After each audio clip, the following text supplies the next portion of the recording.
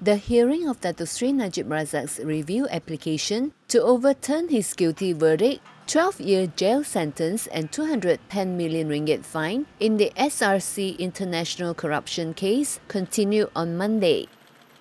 The former Premier's lead defence counsel, Tan Sri Muhammad Shafee Abdullah, submitted that the federal court made a fundamental error when it enforced Datuk Hisyam Teik to remain on board as Najib's lead counsel, despite the lawyer wanting to discharge himself due to time constraints.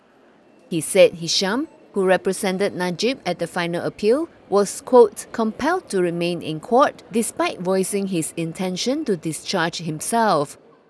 He added that this enforced obligation should not have happened, as it went against every rubric of law and jurisdiction of the court.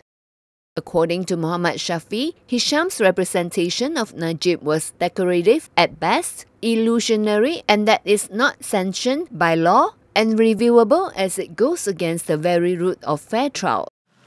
The review application hearing is before a 5-judge panel chaired by Chief Judge of Sabah and Sarawak, Justice Abdurrahman Sebli. The hearing continues on Tuesday.